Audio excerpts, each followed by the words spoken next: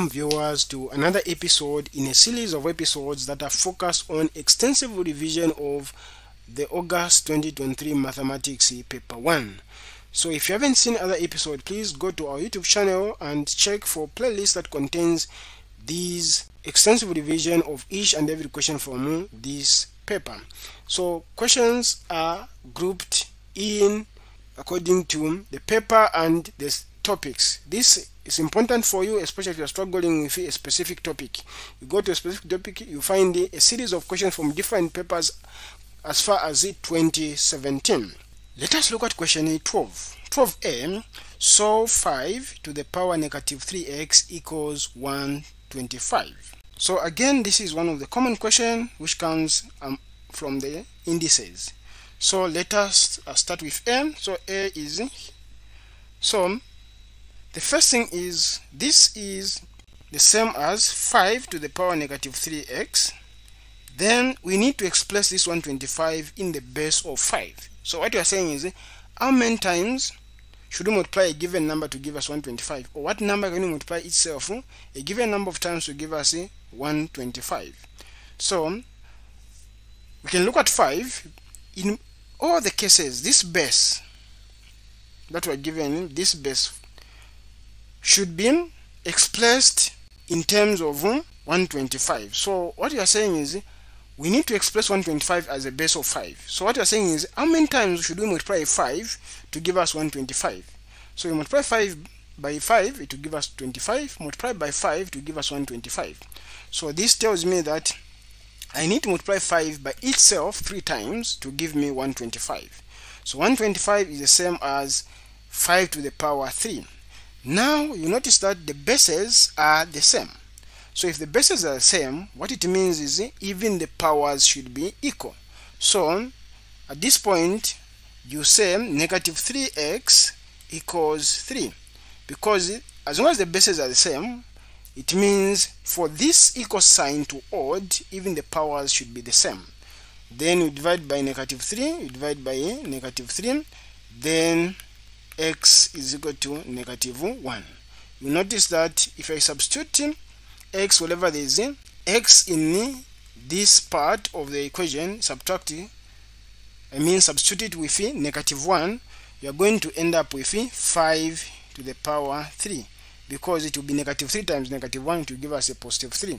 You notice that it's the same thing that will be this side. So x is equal to negative 1. Once you do that, you are good to go. So x is equal to negative 1. We look at question B. The diagram shows a sector x or y. The angle subtended at the center is 70 degrees and the radius is 18 centimeter. Calculate the area of the sector x or y, taking pi to be 22/7. So the question wants us to find the area of the sector. So the area of any given circle is given by pi r square. That's for the complete circle. Now if it's a sector which is part of the entire circle, not the complete circle, but part of.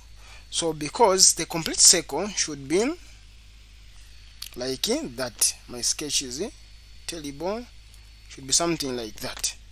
But because we are not taking the entire part, we are only taking this part which constitutes 70 degrees out of the total 360 degrees of the circle.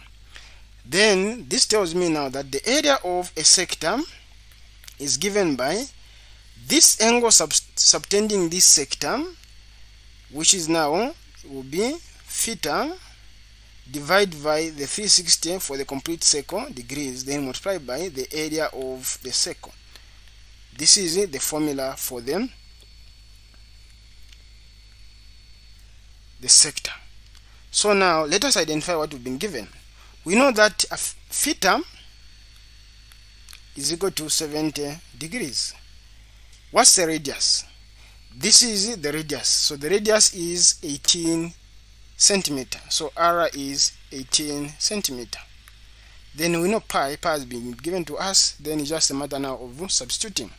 So when we move to the new page where we're saying area of the sector will equal to now 70 degrees divided by 360 degrees, then multiply by what's pi, 22 over 7. Then what's the radius? The radius is 18, but we are squaring this radius. But because we are squaring, it means it's in r times r, which is 18 times 18. So we have 18 square. So this and that remain with 7 over 36, because we divide by 10 both sides. Then I'm going to have 22 over 7 times 18 times 18, that's 18 square. Then from there, I know that this 7 and this 7 can cancel. I say 2 into 36 is 18. Then 2 into 22 is 11. Then this 18 and this 18 cancels. Then I remain within 11 times 18. So I come 18 times 11 here. So it will be 1 times 8 is 8. 1 times 1 is 1. Then 1 times 8 is 8. Then 1 times 1 is 1. Then sum this 8, 9, 198. So 198 is the answer here, 198 centimeter square, because it's the area. The question is asking us to find the area, so it has to be in centimeter square. So we have 198 centimeter square as our final answer. So once you do this, you get the 4 marks.